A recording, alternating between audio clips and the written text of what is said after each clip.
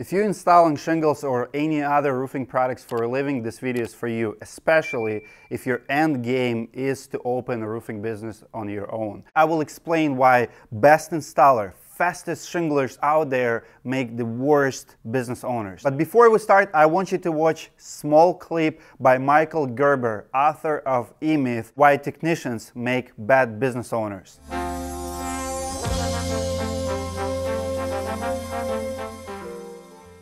The problem in American business, ladies and gentlemen, is the person who owns that business. The problem in American business is that so-called entrepreneur.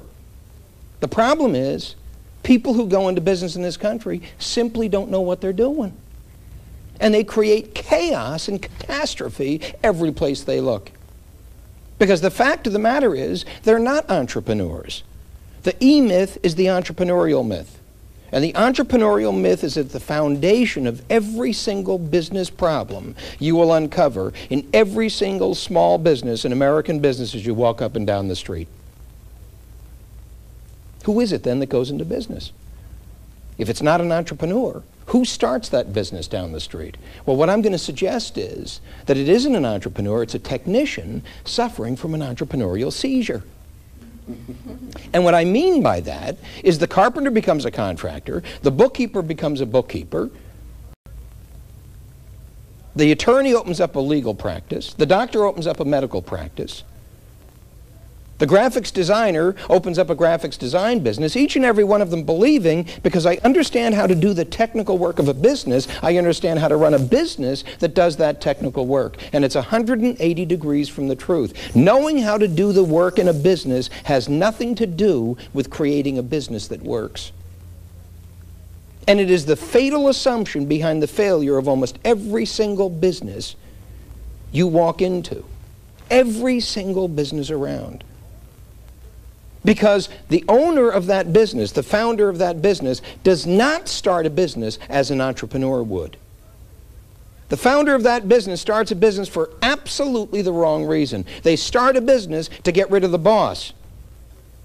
They start a business to get rid of the boss because they're working for somebody else. They're doing it day in and day out. A master technician, a master auto mechanic, a master poodle clipper, and they're sitting there saying to themselves, why am I doing this for this guy? I could be doing this for me. Hell, any dummy can run a business. You said, I'm working for one.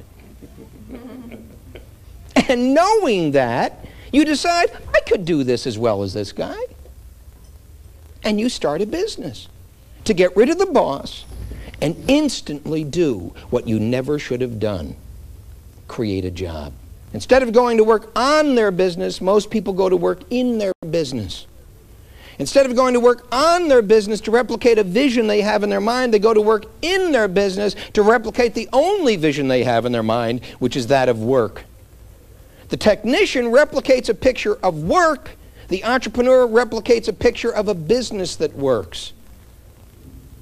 What I'm suggesting is you do not need to hire experts if you've created an expert system that leverages ordinary people to produce extraordinary results, and that's the secret of success behind every extraordinary business. Just to clarify, I'm not trying to call out you guys who install every day. If you're the fastest installer, good for you.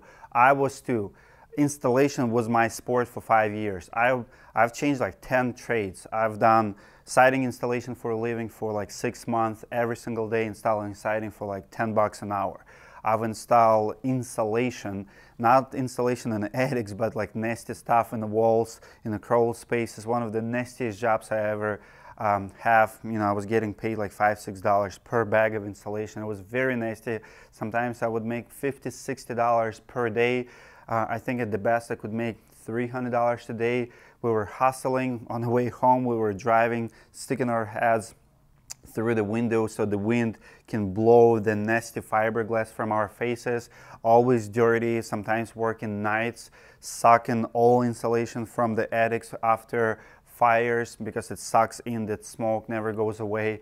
I mean, that was one of my jobs. I worked for a year and a half in a cabinet shop.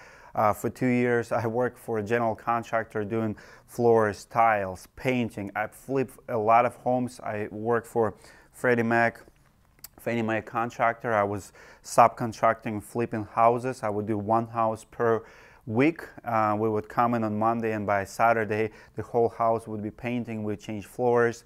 I have 2-3 guys under me. I have sprayers, I have pressure washers. So I do understand the sport of installation. If installation is a sport, I've been there. You go on the roof and you're trying to lay those shingles as fast as possible. Recently I've came across a world fastest shingler YouTube channel. I want to see more of those channels. Channels like that motivates, you know, young installers to get in the trades, to become better installer. And the problem with it when it comes to opening your business is shift of mentality. Just because you become better at installation doesn't mean that you're going to be a good business owner when you open your own business. As a matter of fact, I would say opposite. If you are the best of the best, that's going to be your enemy when you open your business, because most likely you will compare everybody against yourself. So I was that guy. Floors was my business. My first business that I opened was a flooring business. And for the first 6 months, if you worked for me, you were only allowed to open boxes and sweep in front of me. I was installing every single board. I would not let anybody in because I thought that my quality is unmatchable. I thought that nobody can install like I install. It's my name on those floors. It's my name on that siding. It's my name on that carpentry and trim or on painting. And then, you know, one day I was just pushed to the office because when you're installing, it's really good to install. And, you know, I have kids growing up right now, and I wanted my kids to grow up and actually get in the trades. I want to build that work ethic in them. I want them to work with their hands because I think it builds your character, but it's definitely for the young people, for young generation. When you're 50, 60, you should be managing position, you should be maybe owning a business, being consulting, you should be sharing your expertise. So it's definitely sport for youngsters. So you can do it for 10, 20 years, but your body is limited. You know, you're gonna have sick days, your knees, your elbows, your back, it's all going to have limits, and I don't want your family, your future depend on your health. That's why I got out of it, because I have 5 kids, and even in days when I was the best of the best, have lower back problems, and I could make $500-600 a day, great money. You can make great money installing floors, installing siding, installing gutters, installing roofing shingles, but when you open a business, the rules change dramatically. It's completely different rules. Now you have to learn how to hire people. You have to learn how to manage, how to train. You have to shut down your ego and hire people better than you. You have to walk away sometimes knowing that your employee is not going to do the job as good as you would. You still have to set up a standard, but they're probably not going to be as fast. Quality should not be sacrificed, but you need to understand that if you're hiring people who can match you, they should not be in business, they should be working on themselves. So as a business owner, you have to hire people who are smart, but you have to also hire people who are mediocre or average, and you have to build a system where average people can produce far beyond average results, superior results, so you can raise your company to the top in your market. So what am I saying? I'm saying this. If you are an installer and you're good at what you do, you are your own enemy. I meet roofing business owners every year who fail for this reason, because they never can learn to delegate the most important tasks in their offices. They never can learn how to run actual business. So here's my advice to you. If you've been installing shingles for years and you're planning to open a business, I highly recommend you to start hiring people. Don't try to do it yourself. If you are the business, you don't have a business, you have a job, and it's the hardest job you'll ever get. Because if your business depends on you, whether it's installing, whether it's selling, doesn't matter what you do, but if your business is you don't have a business, business have you, you'll never grow. You have to hire people even if you don't feel like hiring them. If you don't know if you're gonna make money, you have to hire people if you're serious about growing a business. Because if you just installing shingles while you're working for yourself, you just change the boss. Now you don't have a boss who pays you paycheck, but you have a homeowner who pays you paycheck to install. There's no difference. You're still just an installer.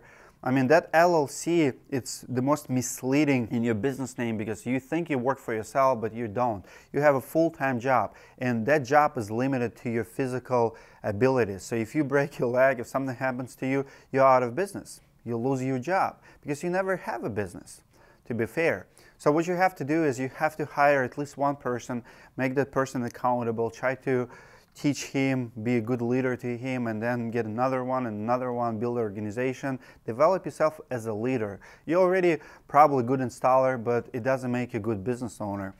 So becoming a business owner is just like becoming an installer. It takes years of practice, and it's different practice. Now you have to learn how to delegate, how to trust other people, how to manage them when they make mistakes, how not to compare them with yourself, and how to live your life where everybody else, you know, not as good as you are, and be okay with that. Because any CEO of almost any major organization, they're talented, but they have a lot of people working for them who is not as talented, and it's fine. But to build strong roofing business, you have to get away with a roofer mentality that I'm the best, nobody can be like me. I mean, come on, seriously?